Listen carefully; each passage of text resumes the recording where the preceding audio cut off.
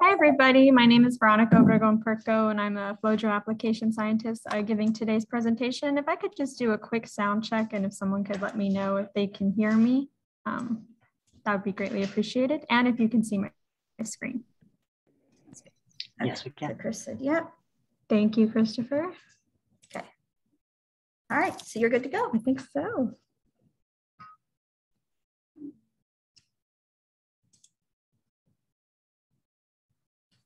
All right, John, take it away. All right. Well, good morning to everybody here in the audience, and as welcome also all of you joining us virtually today. As I just said, my name is Veronica Obregon-Perko, and I'm a FlowJo application scientist with BD. And been in this role for about 2 months now, so this is one of my maiden voyage trainings. So if at the end you want to give me some harsh feedback, that's totally fine. But I really appreciate you all being here with me today. So today's session's been geared more so for those that are new to FlowJo usage or those that are just looking for a refresher on the software. So I thought I would just get started with a few things. First, learning how to advance my slide would be nice. And so this is just a quick outline of what I'm planning to cover. So in today's presentation, we're going to cover adding and organizing samples into a workspace, viewing plots and drawing gates, creating tabular and graphical reports, and generating a template. Now, what I thought it'd also be helpful to say, what I'm not planning to cover doesn't mean I can't answer your questions about it or cover it after the presentation. But I just wanted to be upfront so people aren't on the edge of their seat waiting for these topics if that's why they joined. So I'm not going to spend a lot of time talking about sample QC or plugin installation, nor am I going to go through a compensation workflow because that's a pretty loaded workflow in itself and could take almost an hour just on that topic. So I'm going to go ahead and focus more on the user interface and just some basic strategies on the software. However, I believe these sessions are being recorded and we did get a nice overview on some of these topics from Christian yesterday. So if you have access to that recording or would like access to previously recorded webinars, I'm happy to direct you to those. And speaking of other resources, I also wanted to just take a quick opportunity to talk about FlowJo University. So although we offer this software, we also offer a lot of tools to help you use the software as well. So we don't want to just hand you the product and leave you to your best of luck, but we want to provide you all of the tools and resources that you need to be successful with the software. And so this comes in 4 main forms. We provide documentation, FlowJo University, which are just short sound bites of various tutorials. We also have webinars, and you can also contact tech support. So I just want to take a quick opportunity to show you where you can find all of those resources. So if you go to flowjo.com, oops, it's taken me to the Exchange. But if you're on the FlowJo website and you come up to the menu bar at the top and go over to the Learn tab, this is where you can find all the information that I was just talking about. So if you go over to FlowJo Software Help, you can see that we have a lot of documentation on different features, anything from installation to troubleshooting your plugins. So this is going to be a very rich resource for those of you that are more reading inclined. If you're short on time and you just want a quick walkthrough of some of these common workflows, you can head over to FlowJo University, pick your product of choice. And then you've got a couple of different topics here. So before you even download FlowJo, if you want just a quick lesson on flow cytometry, there's also getting started in FlowJo, tips and tricks, all the way down to high parameter analysis. So lots of great short couple of 5-15-minute videos there. We also have webinars that we host, I think, a couple times a month. You can see we have another Intro to FlowJo coming up in a few weeks on October 7th. And we also have more advanced topics, including sample quality, high dimensional workflow. And so these are live. So if you pre-register for them, you can ask questions during the event. But if you're short on time, you can't join a live event, we also record all of the webinars and they're typically posted by the next day. So if you want to just look through our library of previously recorded webinars, you can also learn a lot of information from those. So you can see we have previously recorded webinars on Intro to FlowJo, Intro to SeatGeek, high dimensional tools for rare cell detection. So a lot of great, roughly 1 hour webinars, and a lot of them also have some kind of a demo portion as well. So I just wanted to take a minute to point out those resources. And last but not least, if you are completely stuck and you're having some kind of issue, don't hesitate to contact us. Tech support is very helpful with any issue, no issue too small or big. Our motto is we don't want you to struggle with anything for more than a few minutes. So if you feel like you're stuck on something, please shoot us an email at flowjo@bd.com or email me directly and I'll make sure that we get your issues resolved. Okay, so with that, I'm going to go ahead and just get started. I don't really have any slides beyond the outline that I showed you, just because I think FlowJo is best learned when you're just using it instead of showing a bunch of screenshots that maybe not or don't make a lot of sense without some kind of context. So let's just go ahead and get started. So first thing I want to do is just give you an orientation of the FlowJo workspace. So when you open FlowJo, the first thing that'll open is a blank workspace. And just to give you an orientation here, we have the activity ribbon where you can have all of your functions, very much like a Microsoft Windows type application. So you can see that they're divided into different tabs. So in the first tab, you'll have kind of all of your more file actions. So creating a new workspace, adding samples, making groups. And then if you go over to your workspace tab, you'll have a little bit more of the analytical tools. And let's see what else I want to point out here. So this is in the activity bar. And then if you come down here, this is where all of your groups will be once you start creating groups, and we'll talk about what that is. And then down here is where you have all of your samples listed and where your population hierarchy will start to populate once you start making your gates and start adding some statistics.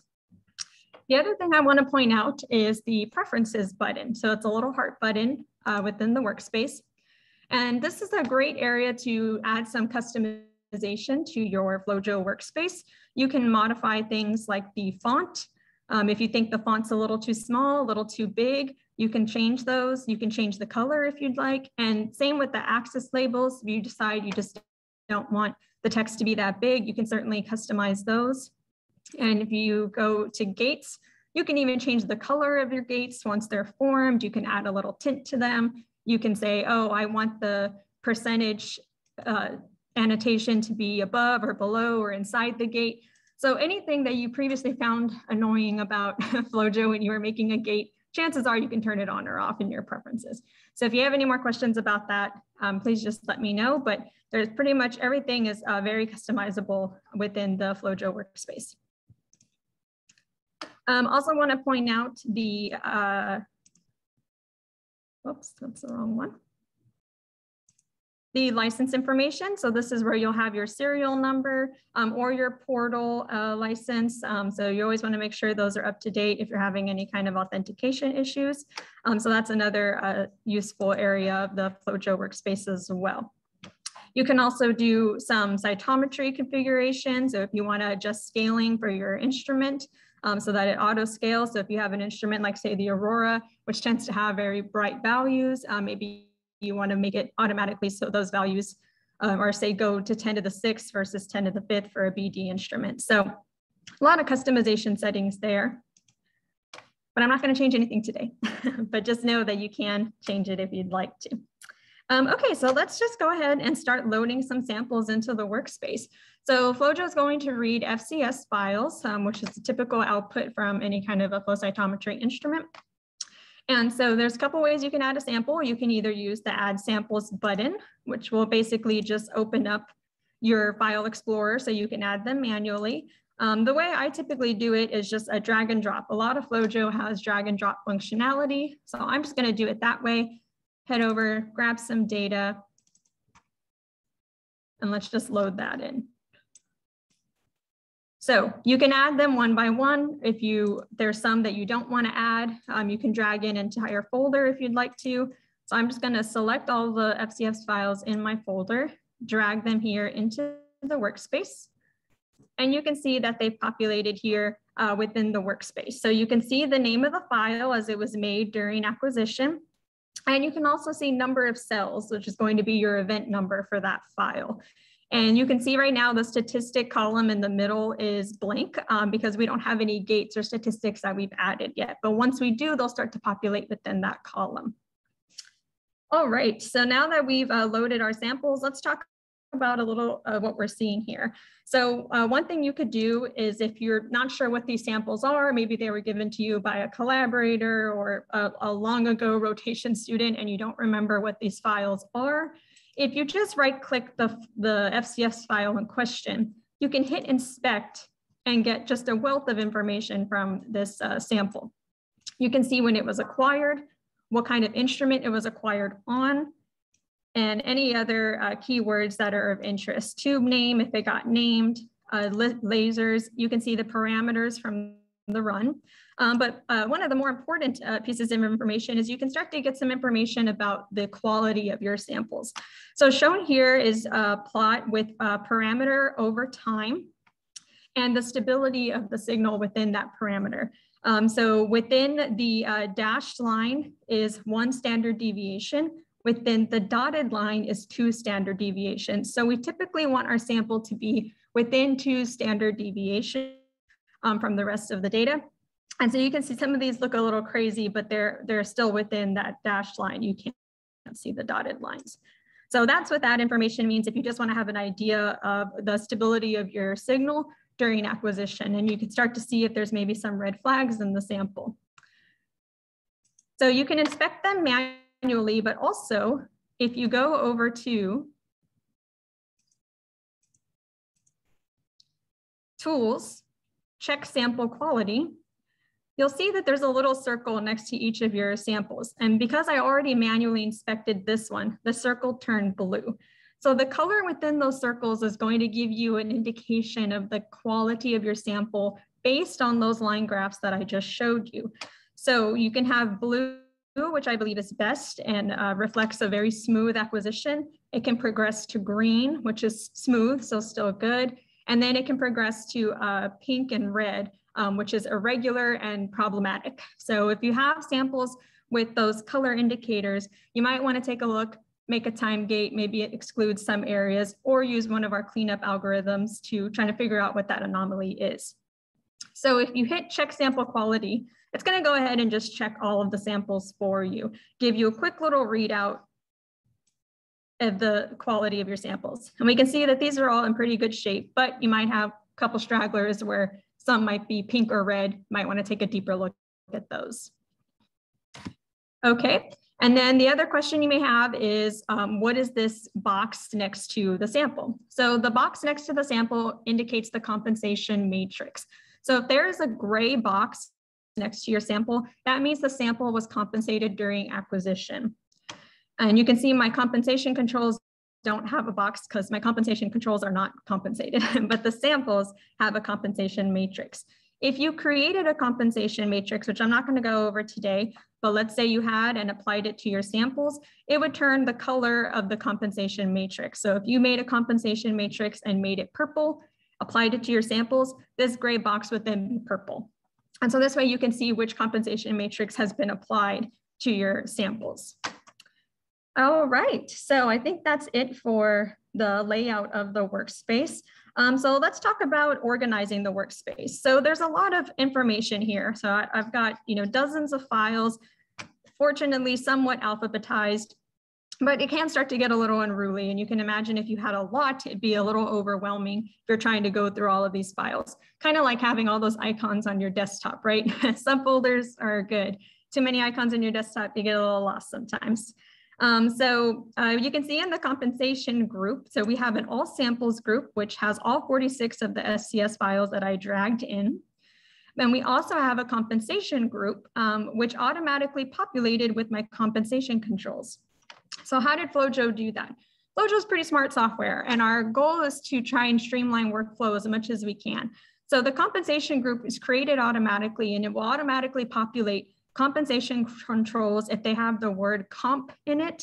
I believe it also does it if it has the word bead in it. And you can configure this. So if you name your compensation controls something different, you can modify the properties of your compensation group so they always automatically end up there.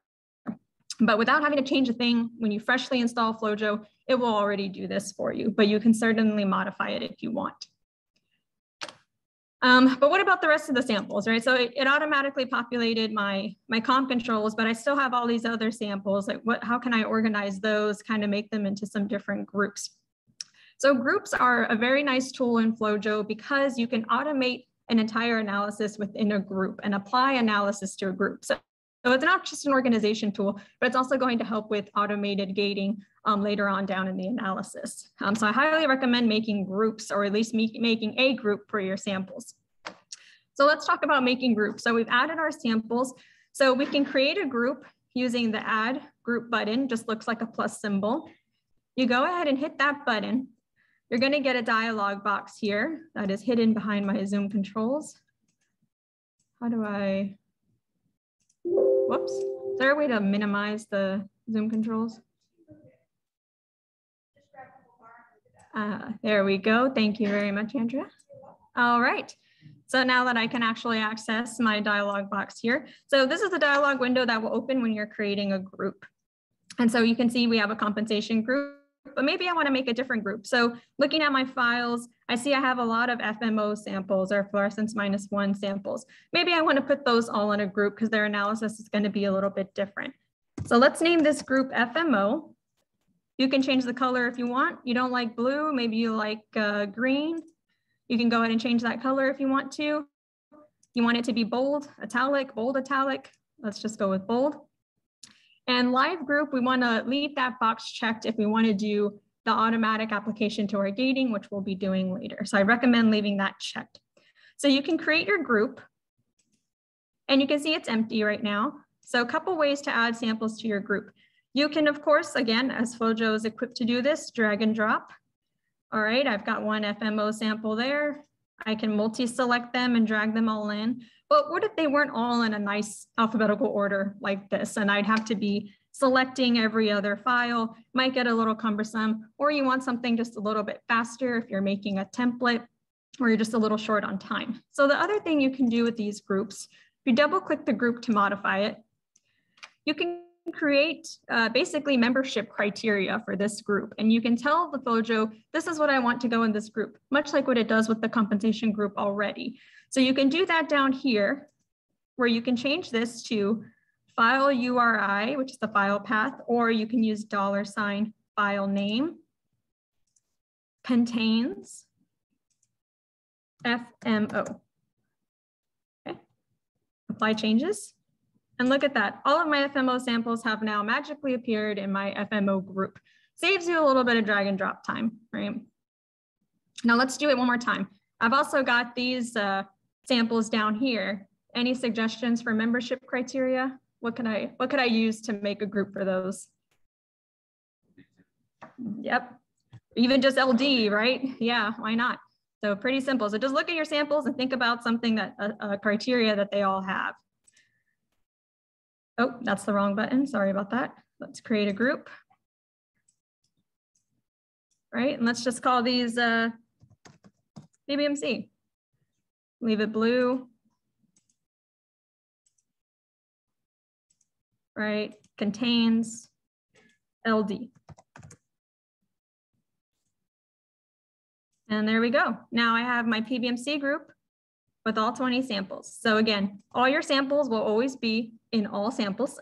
The compensation controls will be in compensation unless you move it otherwise.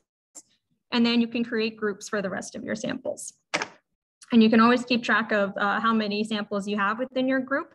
You can also assign it a role. So for instance, my FMO group, right now it says role none, but you could certainly change that and say, you know, actually this group is a control group of some kind.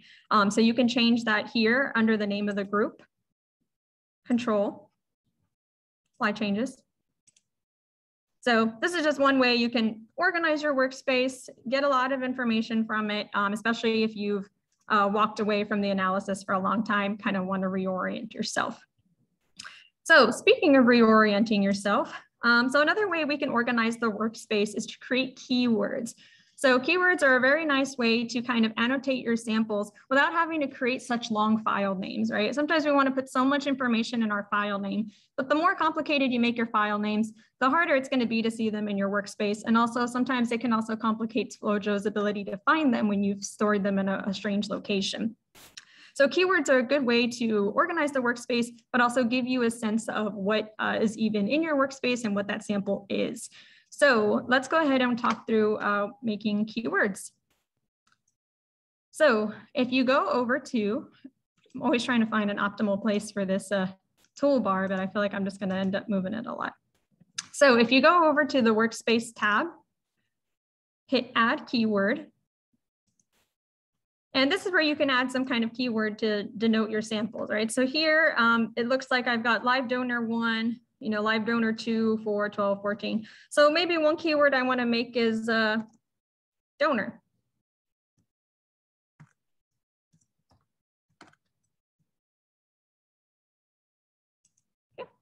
So I've got donor here as a keyword, but I don't have anything as a label. So that's the name of my keyword, but I have to say what that category is, right? So it's like if I bought a bag of candy, this is candy, but it could have chocolate in there. It could have Starbursts. Starbursts are my absolute favorite. If anybody has Starbursts, I will take them as payment at the end of this training. But if you do not, we will move on with the keywords. So here's the donor keyword. So you can populate these manually. So if I want to call my live donor 1, you know, donor 1,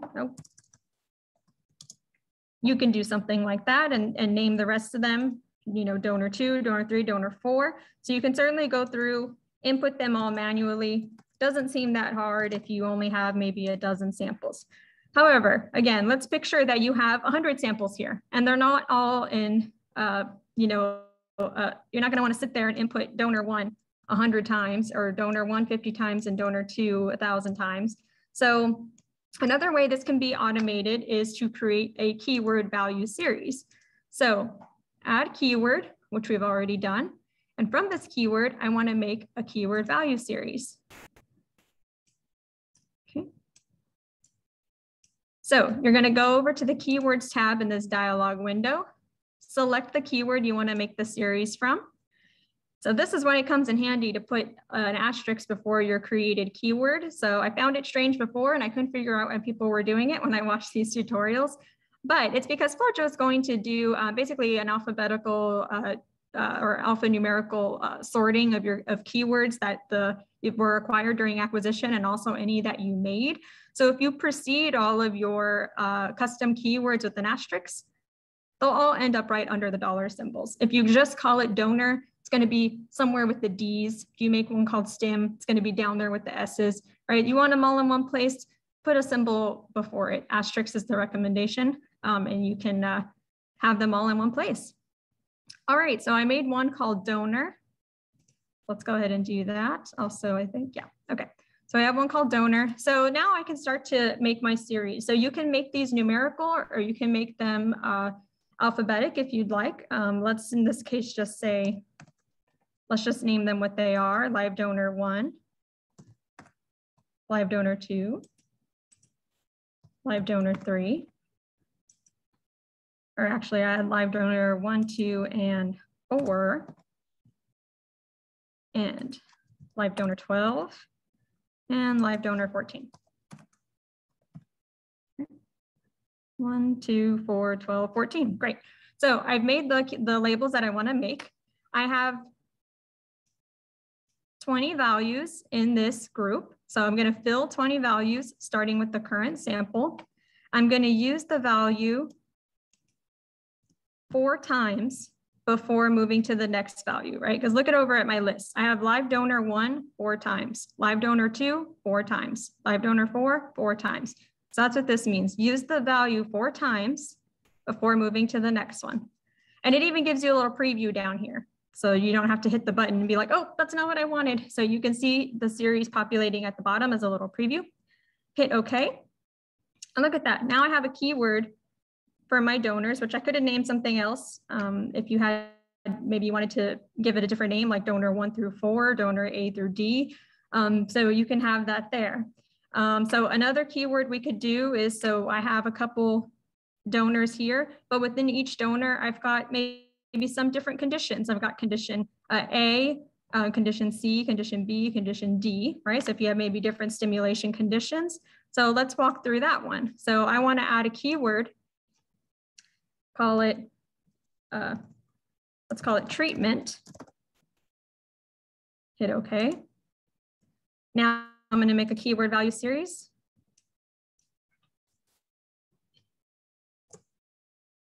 treatment. All right, and so for my different treatments, I'll have maybe treatment, let's say I'll have unstim, and I'll have maybe pre-stim. Actually, that looks like a post. Let's call that post-stim. And we'll call this pre-stim and maybe both stim. Okay. So here's my keywords populating down here. So now in this case, I'm not going to repeat the value because I have these 4 different conditions. So unlike the donor where we repeated live donor 1 4 times, this is not repeating because I want it to fill the sequence as it is. So we use the value 1 time before moving to the next one.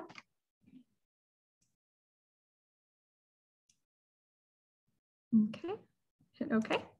Oops, didn't do the rest of them. I think I forgot to change it to 20, but if you had changed it, then it would do this same series following down there. Okay. So this is just some ways that you can organize your workspace and be able to even sort by a particular condition if you needed to do that. Okay. So now we've talked about workspaces. So let's maybe talk about some gating now. So if we go into our, I'm going to just minimize this a little bit so we have a better view. And I'm going to hide some of these just so we can see better.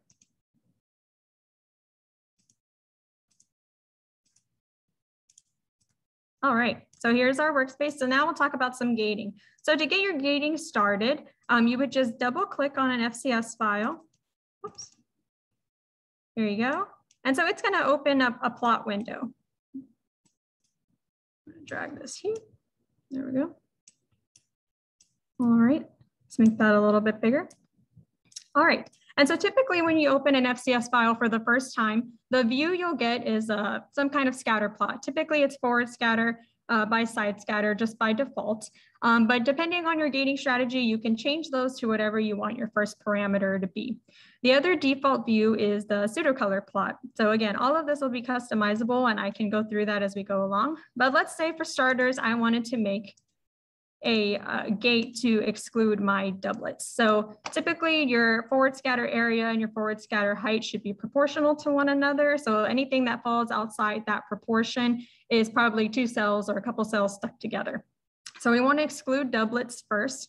So when you open up your plot, change this to your desired parameters. If you want to use width instead of height, you can do that. And then we're looking at a pseudocolor plot. So the hotter color, so the more red color indicates density. And so if you have a more bluish color, so that's a little bit more density. And then the dark blue is going to be more low density events. In terms of gating, there's a couple options here. So you could make a rectangular gate, which you can see doesn't really maybe help me in this kind of a gating situation. You could also do a quad gate, which basically cuts the plot into 4 quadrants, and you can move those quadrants around. So again, maybe this isn't going to be the best gate for what I need here. So let's go ahead and undo that gate. The other option you have is kind of an elliptical gate. Makes kind of just like an oval shape. So maybe something like this might be okay because you could, squish it down or squish it around like that. But I'm going to clear that one for now. Yes. All right. And then you can also, which I think is going to be the best situation here, is use a polygon gate. So a polygon gate is where you can basically customize the shape and end a segment with a click. Okay? So I have a click here to start my gate. And then I come up, click, click, click, and click to close. Okay. And then it's going to auto name the population sometimes depending on what parameters you have on the X and Y axis. But again, you can certainly change it. So in this case, I'm going to call this singlets. All right. And for some of you who have used FlowJo before, you might be saying, whoa, why is her gate so dark? Why is it so bold? Why is her text so bold? You can change all that in your preferences. Okay. So for those of you that are new to the audience, you'll go over to preferences, fonts, gates. This is where you can customize all of those settings. Right? I have them rather huge and rather dark so for the sake of demos. And you can certainly change it to a different color too. All right, so you can see when I made it this gate, two things happen. One is population name populated right above the gate or inside the gate if that's what you have your preferences set. It put the frequency of what's inside the gate relative to the rest of the events on the plot, and it populated the gate name under the sample where I did the analysis. And you can see the sample is live because it has this dark blue diamond. Okay, so I made the gate and it populated here, gave me a statistic now, which is basically the frequency of this population within this gate within this plot. Okay? So you can see that there's some things happening in the background as you're making these gates. Okay? Also, if you go to active gate, you can also get some counts as well. And you can see the same value here, active gate, 90.3% singlets. All right, so now we've done our singlets gate. So I wanna make my next gate now. So how do you get to the next one? Well, you can double click the plot here. All right, so maybe, yes, please.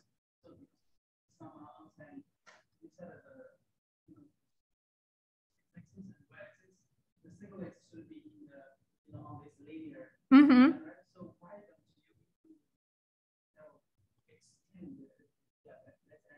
Oh, you certainly can. Yeah, that was just a matter of taste. If you wanna extend it, yeah, you definitely can. I left out a little population here just because my mouse was misbehaving, but so yeah, you can certainly extend it. Yeah.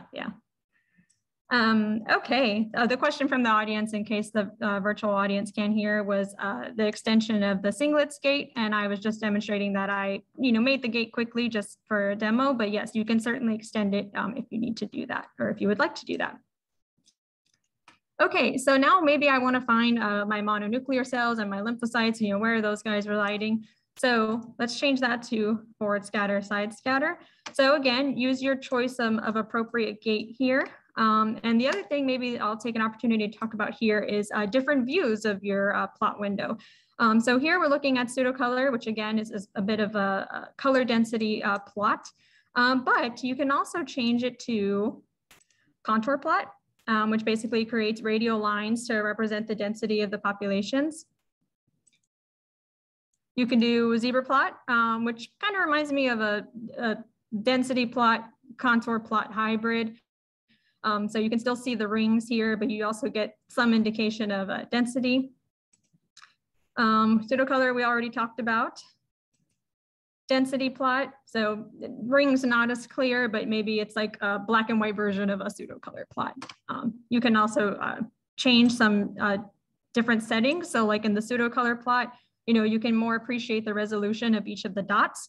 But if you want to smooth, you can smooth them out and change the view a bit. So depending what you're gating, might want to change views around just to see what's going to help you make your best gate. So a couple of different view options there. So I'm going to stick with pseudocolor in this case and go ahead and use my polygon gate again. Okay. So maybe I'll call these MNC for mononuclear cells. Okay, so there's my second gate there. So let's keep going. Want to go into mononuclear cells.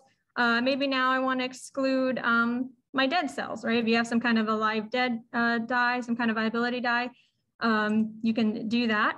So now I'll take this opportunity to talk about two different things. One is a different view. So let's say I'm having a little trouble with this. I can't really tell where the two populations are. So you can, instead of pseudocolor, look at histogram. Okay? So that's another way to make that gate. Now keep in mind, if you have a histogram, you can only visualize a 1D plot. No, you can't do 2D, or you can't have two parameters for a histogram, but you can look at one parameter on the x-axis here. So maybe that improves your view a little bit for this particular gate. But let's say you weren't satisfied with that. Like, well, I feel like I still have some extra white space here and I don't really feel like I'm getting good resolution. Well, you can also adjust the scale of your plot view, okay? So that's gonna be in the transform button. So T for transform. This is where you can adjust the scaling of your view. So you hit that button, customize axis, and it's gonna open up this dialog and give you an interactive way to change your scaling. So maybe I don't like that has too much space. Oh, I'll just hit that minus button, give it a little bit more room if I wanted to do that. Maybe I don't like the space over here. So you can also play with adjusting the view that way with basis. Okay. And you can also, so this is the bi-exponential view. So bi-exponential is essentially a way to compress the lower end of the scale so that we can maximize the range of the higher end of the scale. But if you don't like that, you think you'd rather just do a traditional logarithmic scale, you can change it to logarithmic. Maybe get rid of some of the white space over there. Okay. You can also change it to a linear, which doesn't usually fit data very well, but that option is there. I think it has more utility for categorical gates when we go back to our keywords. There's also arcsine H transformation, hyperlog, Miltenyi, I guess specifically for files coming from those instruments. So a lot of different options here to just improve your view if you don't like the view that you have. Okay? And you can change a bunch of them at the same time. So if you've realized, you know what, pretty much all my parameters, I want them to be stopped at 10 to the 4th, you could pick a few of these, go ahead and change them now, hit apply. They'll apply to your views as you're going through your analysis. So I have my plot here. So I'm going to go ahead and opt for the histogram view in this instance. So in terms of gating, so when you have a histogram view, you've got 2 more options for gating. You can do a range gate. So I'm going to just go ahead and pick those and use the range gate for my live. All right. So are there any questions so far, virtual or otherwise? All right. So I'm going to make maybe 1 or 2 more gates just so we can get this population hierarchy and get a good look at all the different gating strategies. But again, you can see that this gating strategy is populating here in our workspace, right? We made singlets. From singlets, we made mononuclear cells, which is why it's offset from singlets. From mononuclear cells, we got our live cells, which is why it's offset from mononuclear cells. So maybe the other marker we want to do now is some CD3 T cells, right? So since I'm only interested in single positive CD3, I'm going to go ahead and just leave it as a histogram gate. Let's hit, well, just say CD3T. All right. And then the last gate I'll go ahead and make is one for CD4 and CD8 cells. And so that way I can talk about 2 other gates quickly as well as another view. So let's go ahead and change this to CD4 and CD8. Okay, so in this situation, since maybe you might be interested in your double positive cells or your double negative cells, maybe you'd want to use some kind of quadrant weight.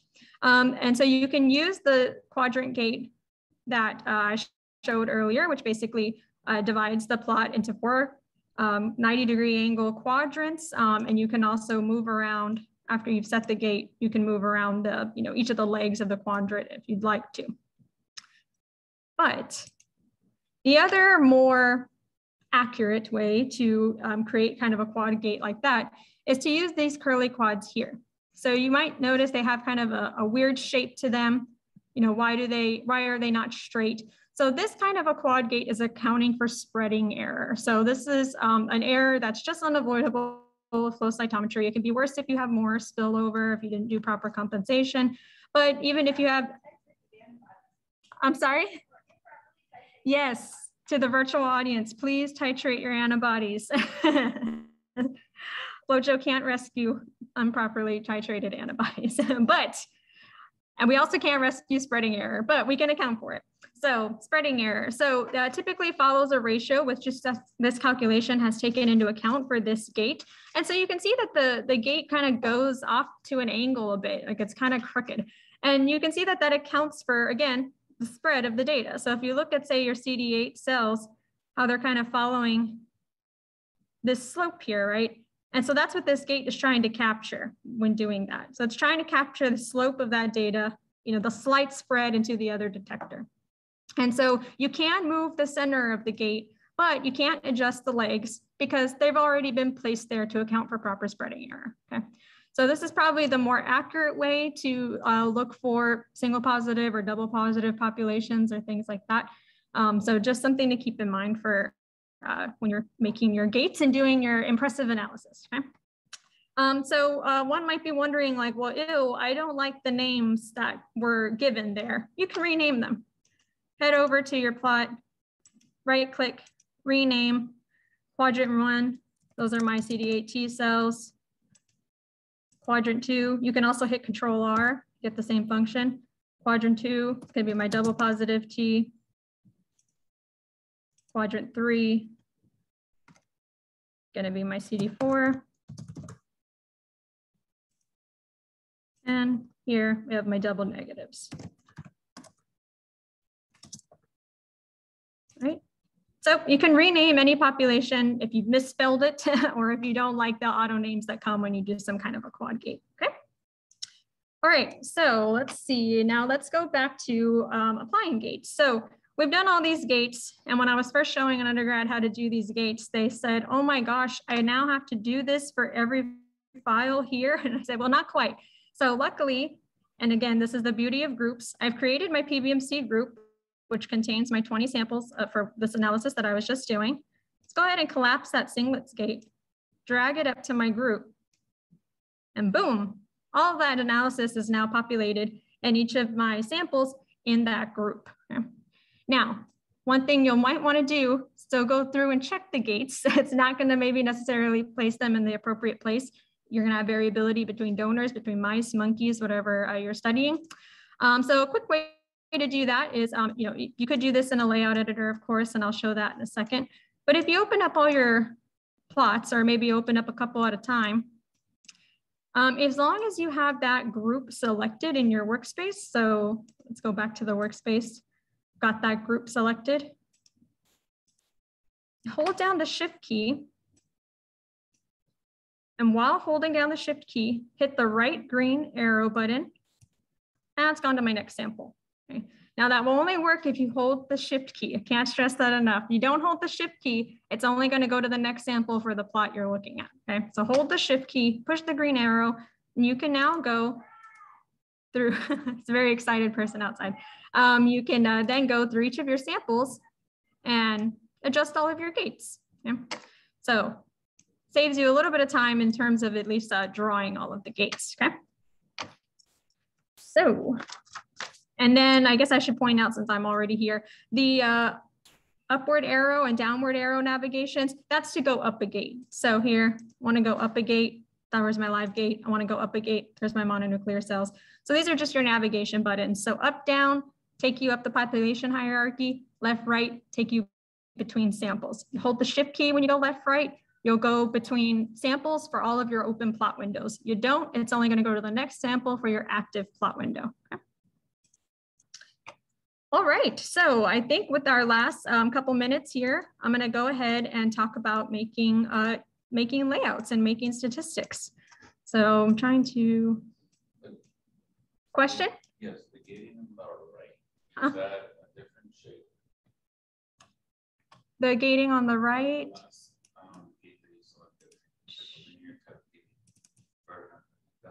Oh yeah, this is the curly quad one for spreading error. So there's one on the right to it. The different shape is under the help button. Up, yeah, below the help button. Help button. In that single, yeah, right. Here. Where your mouse will up. I'm sorry, yeah, okay. Under a different gate? I'm sorry, I guess I'm. It's above the graph. Two-dimensional plot you have open. Yeah. You go to the up to the top, you selected the swirly gate option. Mm-hmm. If you go up, that help button right there. Go to the right. So more Right there. Oh, is this a different one? Yes, sorry. Yes, that's a different kind of gate. So let's see. I wonder if I open another plot, if I can. So it basically makes a curly quad. It's like a spider gate, but that one you can adjust the legs of the spider. Yeah. Okay. Let's see. I was going to try and open up. Maybe let's see.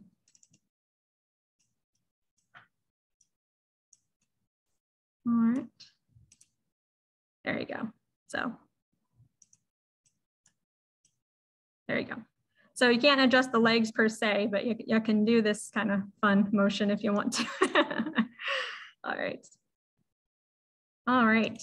Good question. Yes. So sorry, the question in the audience that I was struggling to find the function for was what was that other curly looking gate besides the curly quad? So that's a spider gate. That one does allow you some motility. Yeah, no problem. All right. So yeah, let's go on to let's maybe talk about tables before we talk about the layout. So, you know, you do all this analysis. Ultimately, you're going to want some kind of numbers to come out of your experiment, whether they be frequencies, medium fluorescent intensities of some of your activation markers, et cetera. So you can get all of that tabular information within FlowJo and then export it to some kind of external table software like Excel or Prism if you want to do some statistics. So if you go over to this grid-like symbol, that's your table editor. So this is basically going to be your canvas for adding your statistics of interest. Okay, so there's a couple ways you can add them. So let's say, for instance, within this workspace, I had a statistic that I wanted to add. So maybe I'm interested in the median fluorescent intensity of perforin. Okay, so there's my statistic there, which you can drag into your table if you'd like. And, you know, one question I get is if you have to apply this to all of your samples in that group, you certainly can if you just want to see it in the workspace. But as I'm going to show you in a second, you can also, when you drag in a statistic into your table editor, you can ask the table to get that same statistic for all of your samples. So you can add it to your samples if you want to see it immediately, but you can get it almost immediately when you're making your table. Okay. So the other way you can get a statistic is in your table editor to go to add column. And here you can add your stat. Okay, so maybe here I want to call it perforin MFI. And here I've got median. Pick my sample. Pick my population. Hit OK. Right now it's given me a name for that table. Also realized I forgot to say parameter. Come on. Oops. There it is. Sorry, my double click function was failing me here. And so the other, let's say another statistic you want to add is the frequency of a particular cell type, right? So you can say add column, frequency of CD8 T cells, and you can either grab it from the ancestor or you can grab it from another population. So maybe you want to know, well, I want to know how many CD8 T cells are in all of my live mononuclear cells or all of my singlets if you were going to do some kind of sorting and you just want to have an idea of how many cells are in there. So it will either automatically get it from the ancestor, which will in this case will be CD3 cells, or you can change that if you wanted to. Yeah. So there's another statistic you can add. Okay. So you can add as many as you'd like, but once you're done, you can go back to your table editor. And this is where we're going to create a batch report where you're basically going to tell this table, I want this information for all of the samples in the group that I tell you to get it from. Okay, so I have my table group. I want the PBMC group. And this is an iteration. So basically that means what am I separating by? I want it to separate it by sample. But if you had made keywords, oh, I want it to separate it by donor. Because remember we made each of our keywords before. Or I want to separate it by stimulation condition. You can do that too. Okay, so I'm going to leave it as sample right now. And then a couple options for the table. If you want to just see it immediately, you can hit display. You want to just immediately send it to some kind of file, then you can do that to file. Okay. So I'm going to hit display for now. But before I hit that, another cool tool, actually, where's the, yep, display, here we go. Edit. Visualize. Oh, my heat map's inactive, but let's just go ahead and create the table. So here's the table, create table. And I just realized I didn't make a perforin gate, which is why it doesn't have an MFI. But if you had, it would have the median statistic there. And then here's my frequency of CD8 T cells from CD3 T cells that I had asked for it to do. And here's all of my different samples here. So you can get that stat that way. If you were to make a file, you can say what kind of file you want. I want a CSV file, I want a text file, I want an Excel file. Excel is usually pretty popular. You can change where you want the table to go. So it typically tries to put it in the folder where you opened the workspace or where you created the workspace, but you want to just put it on your desktop, you can do that. Hit save, create table. When when you hear the magic FlowJo noise, there's the table. Right, there's all my values there. No perforin though, because I didn't make a perforin gate. So, right, so those are just some ways you can get some statistics from FlowJo. And I'm not sure why here we go. So the other visualization you can do, and I'm going to go to change that back to display, visualize. And so you can pick, which statistics you want to see this for. Let's just do frequency since I don't have any perforin. If you do heat map, see how this little flame symbol has populated within that parameter? Go to table editor, display, right? So these values are all roughly the same, so there's not a whole lot of color change. But this will basically be a blue-yellow heat map. So if you were, say, looking at perforin and you want to know, well, which sample had the most perforin? So that's going to be more yellow. And then the lower values are going to be blue. So this is like a cool way you can get a nice heat map view of your tabular statistics as well. So it's a really cool feature. I wish I'd known about it when I was a grad student. Okay, so that's it for tables. So let's quickly do a layout, and then we'll talk about exporting the layout. I'll real quick touch on templates, and then I'll wrap up and answer any questions you guys may have. Okay, so layout editor. So this basically opens blank canvas to which to make your report. Okay? So a couple things you can do in here. One is you can just drag in your gates of interest. So let's say ultimately I was interested in showing my PI all of my, the frequency of my different T cell subsets, CD4, CD8, double positive, double negative. Okay? So you can drag in any plot that you're interested in looking at. One popular visualization is to show your population hierarchy, right? Well, how did you get to these cells? You right click this. Here we go. You right click, go to ancestry. And now it's showing me the ancestry of that population, right? I started with singlets, I went to mononuclear cells, I went to my live cells, and then I went to my CD3 T cells.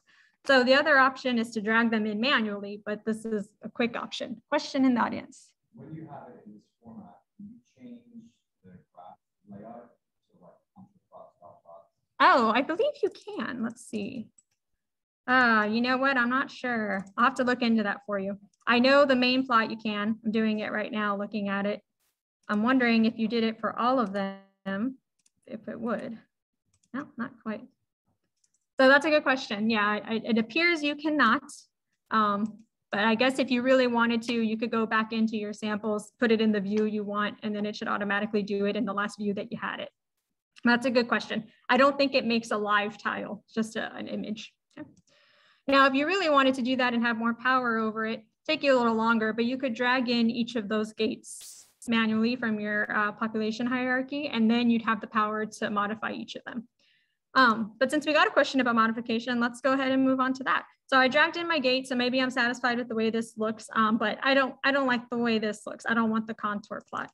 Well, I can double click on that, change it to back to pseudo color. I could do just a dot plot and maybe change the color, right? Maybe I'd have a different color for each of my treatment groups or something like that. Let's say I don't like these axes. They're too complicated. I just want to know what the marker is. You can go over to annotate, change the label. I just want it to say CD4. I just want the y-axis to say CD8. Right, a little cleaner, right? You can also change the size of this font. You want it to be nice and big for a publication. You can do overlays as well. So maybe one way to kind of show that is, so like, let's say I wouldn't really expect a whole lot of difference here, but let's say I expected maybe one sample to have more double positive T cells, one donor over another. If I drag in over that same gate, I can just make an overlay. Right now I can see two different donor colors, compare them directly instead of having duplicates of those plots and sitting there with a magnifying glass trying to look at frequencies. And you can see it, I've gotten frequencies on the side here. You want to change these colors, you can do that too. Not that I'm aware of. I don't think I've ever tried to do more than 30, but people do all kinds of crazy clustering analysis with like single cell seq. So I imagine it can handle quite a bit. Might stall on you for a quick second, but I think it should work. Question from the audience to the virtual listeners. there's was, you know, is there a limit to how many you can overlay? I can't say I know that there is one, but if anyone finds one that makes FlowJo just totally crash, please share. Okay, so this is just another visualization you can do here. Let's see, what else can we talk about? If you had, let's say, you wanted to look at, for instance, we made this perforin. Let's go ahead and just make a perforin gate. Oops, yeah. And let's make it look like a histogram. Okay. So not a whole lot of perforin here, but just for the sake of argument, let's just make a gate here.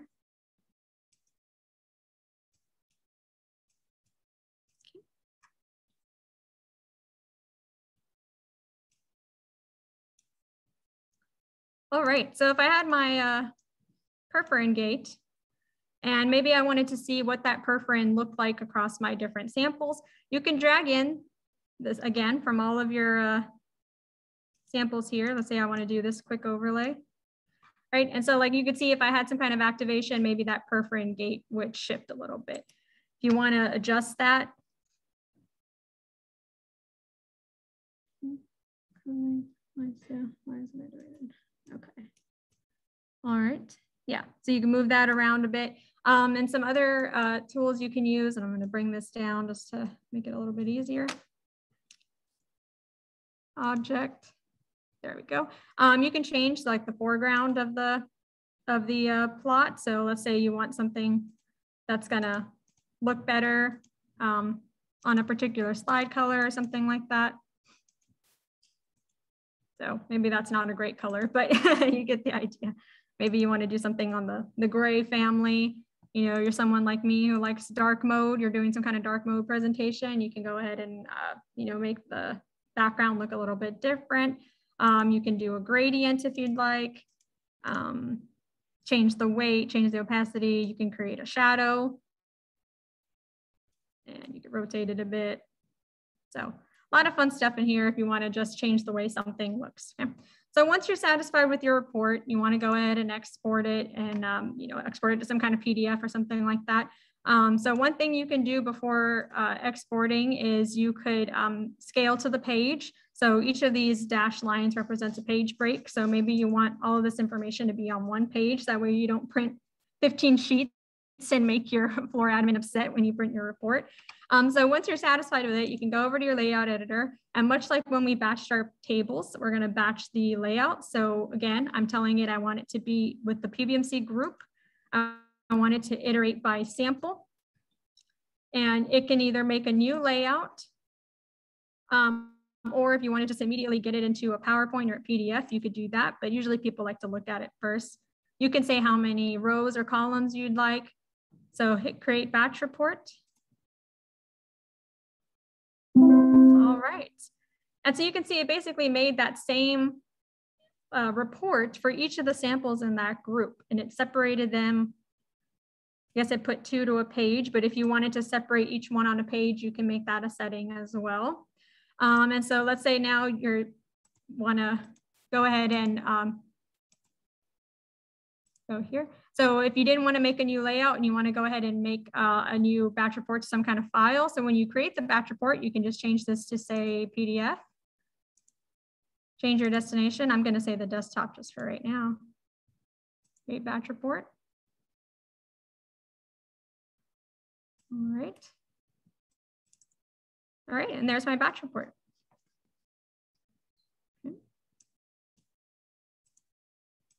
All right, so I think that's all I wanted to show in the layout editor. Possibilities are endless. I just want to stress that you can change colors, fonts, arrangements, the way the plot view looks if you want dot plot versus pseudo color.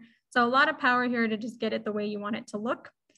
And so lastly, I'll go ahead and save my work here. So I went ahead and saved my workspace. So a note that your workspace is basically just your skeleton for your analysis. And then the skeleton tries to find your data when you open the workspace again. So 2 other ways that you can save it. If you save as an archive file, an ACS file, it's basically going to unify all of your analysis into one file. So instead of having your FCS files and your workspace separate, it's going to be one large file that has your FCS files and your workspace together. So it's a really nice way to share files with collaborators, so you don't have to worry about the disconnection issue. If anyone's ever used FlowJo before in the audience and you get the red X's of doom because you've lost connection with your FCS files, this is a nice workaround for that. Makes the file a little larger, but a little easier to share between devices, between users. The other way you can save is as a template, or I should say export as a template.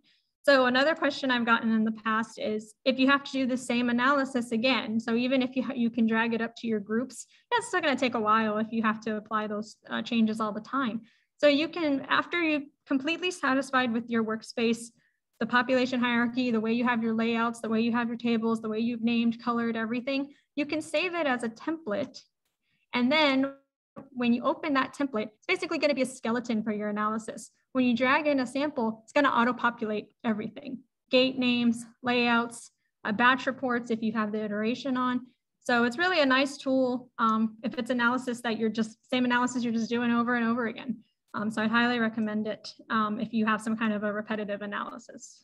So I believe that is all that I intended to cover for today.